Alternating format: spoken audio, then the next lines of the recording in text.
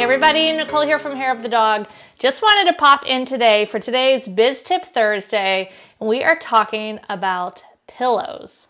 So I don't know about you, but I have a 3-pillow system.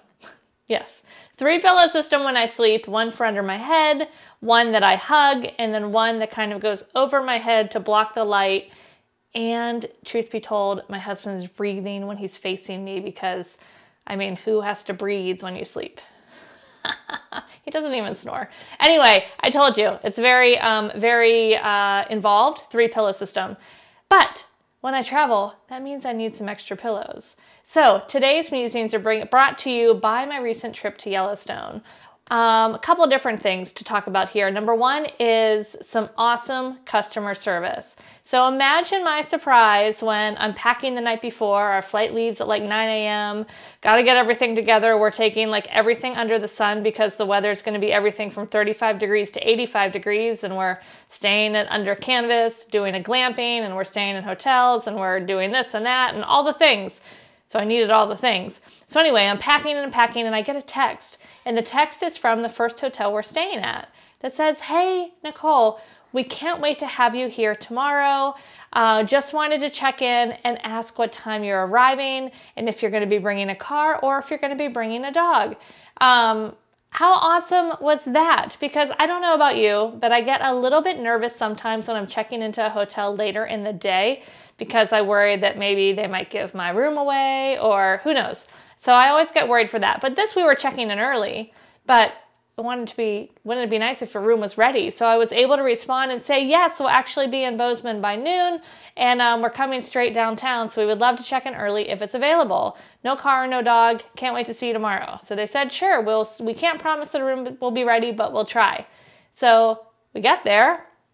Our room's ready, so we could take our luggage straight up to the room, and then we headed out to town to get some food. Now, if it wasn't ready, it wouldn't have been a big deal. We would have just put our luggage behind the front desk, gone to lunch, come back, and it would have been ready then. But the hotel obviously has rooms ready before 3, and how awesome is that they could send out that text and kind of get a list of who expects to be checking in early, so they can exceed their customers' expectations when they check in. So that was lesson number 1. Lesson number 2 was this room was an old motel that's been refurbished, and it's just a really cool place. It's called the Lark, and it's in Bozeman. If you ever are in Bozeman, highly recommend it. It was a great little spot. But they don't have any phones in the room.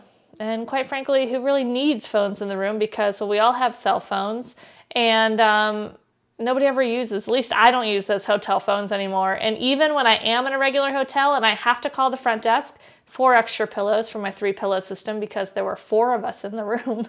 Sometimes I don't even know how to work those things anymore. You pick it up and press 0 and it doesn't always turn on, or, you know, maybe I'm just dating myself and getting old, but I mean, I truly used to work the rotary phones back in the day when it hung on the kitchen wall, and then to the cordless phones, and then to the flip phones, and all of the phones. So you think I should be able to handle this. But no. Anyway, they made it so much easier because if you needed anything at all, you just texted that number that they texted you with to welcome you to the hotel. So I could just text and say, hey, I'm room whatever. I need some extra pillows, please. And they're like, sure thing, we'll bring it right up. It was so easy. Now, had they not had this opportunity, would I have left that hotel and been like, man, that place was terrible? No, absolutely not. Would not have changed. I still would have recommended it, still would have thought it was a great hotel.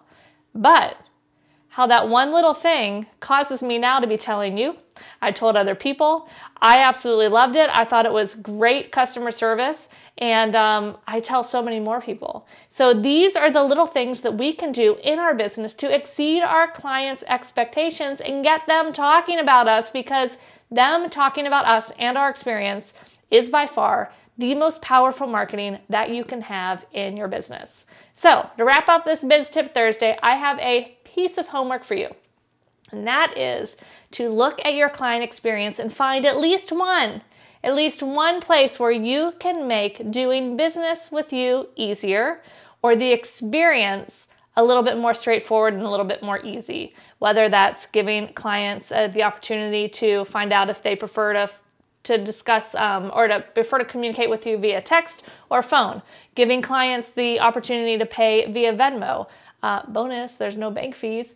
Things like that can just make the client expectation a little bit more. So that's my homework for you. Go look through your workflow, figure out if there is a place that you can make the communication between you and your client easier. All right, see you guys soon. Thanks for hanging with me.